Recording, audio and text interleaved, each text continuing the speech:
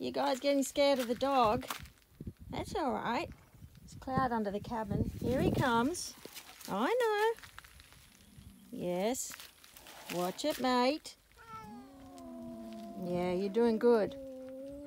Their kitty litter has just got water on it because they've got a big box in there, so I don't think I've left wet kitty litter there. Like weed kitty litter, it's just water. I want it to dry out. Because it got rained on. Bowls need clean. Hey. Hey. Shh. Sit down. Sit down. Sit. Sit. Good boy. Hey. Stop it. Shh. Slinky. Slinky, come on. Good boy. Look at me. Good boy. Good boy. Hey. Just ignore them. Come on. Come away. Good boy.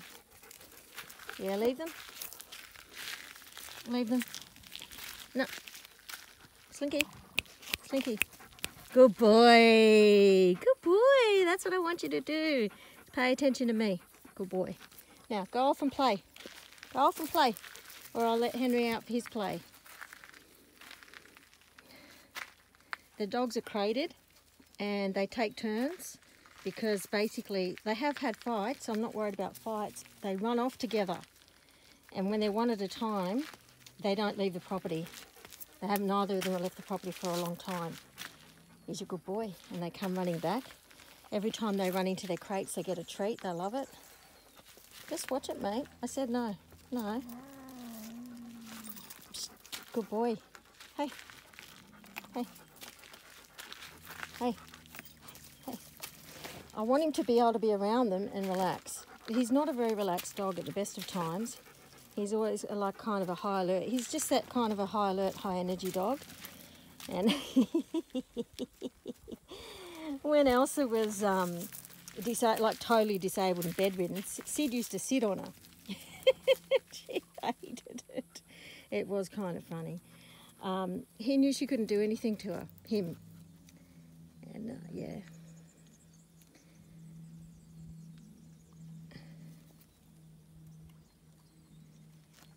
So basically, Slinky and Henry spend 50-50 out of their crates. They've got massive crates, like 4 foot by 3 foot. So what that's like 1,200 by nearly 1,000. It's over 3 foot. And one of them's taller than the other, but they're both quite high. One's like nearly 4 foot high. The other's 3 something high. Our neighbour's coming home. Yeah, dog looked up and I looked up too. Anyway, it's good. She's eating horse poo. That's good to know because I'm about to worm them all again with ivermectin, which is dangerous.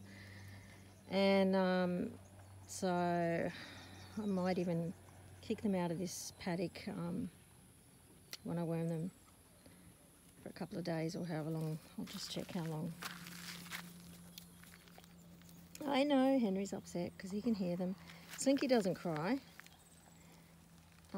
It's interesting because Slinky likes to eat a fair bit of horse poo too. I think it's got like some grains and nutrients in it that they enjoy. They like eating grass too. It was a torrential downpour last night. It was fantastic because, hello, the water tank nearly filled up and I've got these big buckets up here for the horses and they all filled up. Except that one just there. I don't know why that didn't. It's not getting much drip already. Okay, well, the horses in this paddock are down there. I don't know if you can see. There's a horse's bum near that car coming in. I think it's Penny, by the look of it. Waving to my neighbours and let him eat that. I'll try and put this together with Elsa's, but I'm doing a lot of editing on my phone. I'm having a break from the computer while I'm on, having a real break. I haven't had such a long break from computer for such a long time. And Elsa loves the neighbours. If she could go up there she loves going to visit. They've got a greyhound. She just loves going up there. So does Slinky actually. They all do, but Slinky hasn't been up there for a while, which is really good. He plays with their dog, he's fine. Henry is the dog he'll fight with, and he'll be food aggressive, so you've got to be super careful. But him and Henry, my cats have knocked the tins of food off the thing. I have to go down and get them. And our mango tree's growing. And I'm getting some more grass seed when it comes in to the local produce store. And I want to dig a little dam in this paddock down there somewhere where the water naturally runs and catches it, where there's already a dam type structure. Okay, and there's my Brumbies down there, and Ruby. Banjo's such a boss.